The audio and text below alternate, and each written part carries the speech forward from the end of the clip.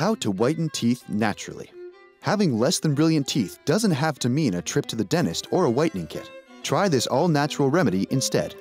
You will need baking soda, hydrogen peroxide, a small bowl, a toothbrush, and plastic wrap. Optional: mint flavoring and cranberry juice.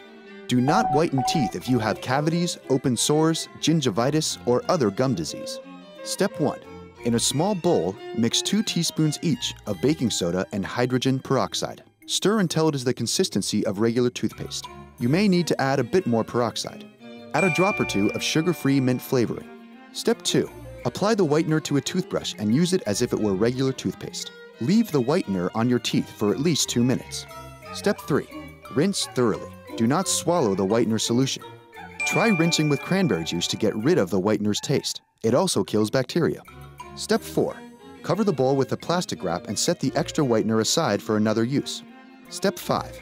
Brush with the peroxide paste no more than once a week. Hydrogen peroxide can cause tissue damage if used too often.